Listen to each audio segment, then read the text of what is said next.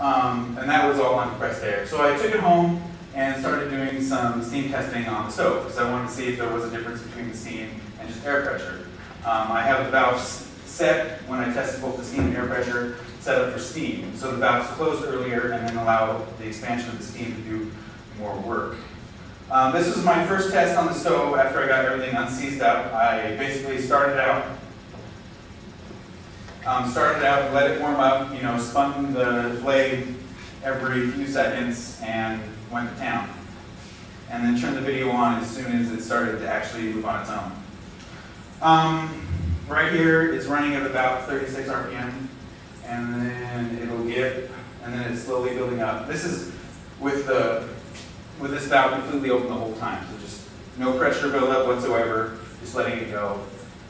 And it starts building up speed, as you can see, and it gets up to about 80 RPM, and then I have the stove on about 5 or 6, so about half, maybe a little more, and it ended up leveling off at around 105 RPM. And it sounds pretty good with the steam running through it too. There are a few minor leaks due to all the tweaking I've had to do to it here, and I'm not taking it apart because it's epoxy together and it's just a hassle.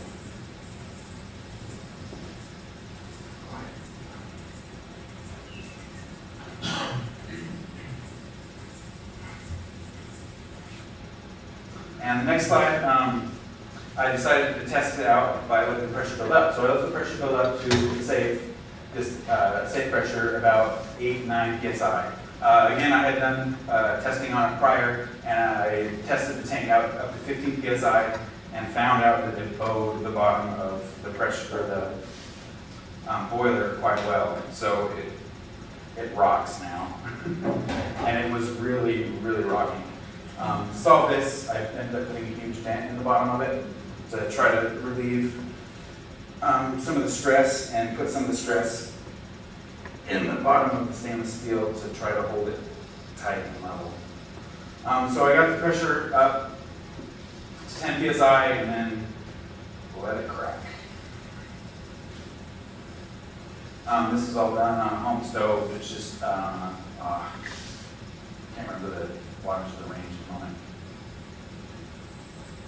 But you can see it's creeping up on there in 10, and it is surprisingly hot. I adjusted all the valves off of a bike pump, so I didn't have to deal with all of the heat, because it would have been impossible to get everything properly adjusted. So you see here, I finally get it all the way open, and it does wobble a little bit, even though it's on little stilts. And it kicks up in probably 20 seconds to 220 RPM.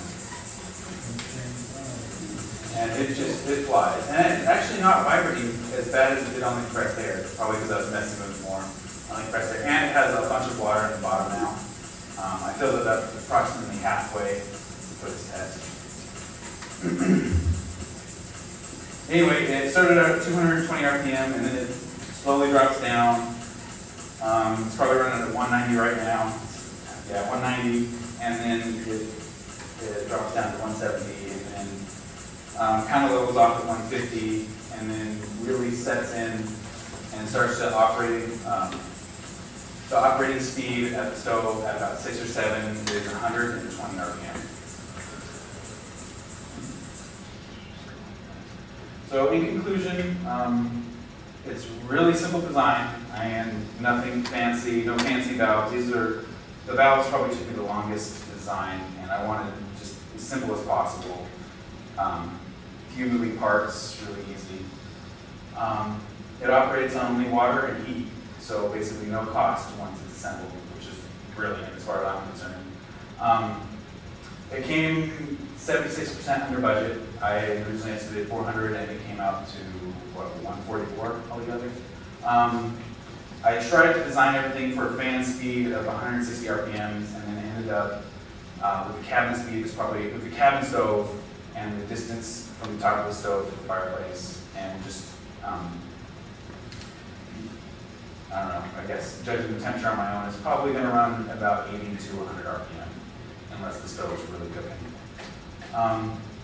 And it's under 2.5 feet wide and 2 feet long.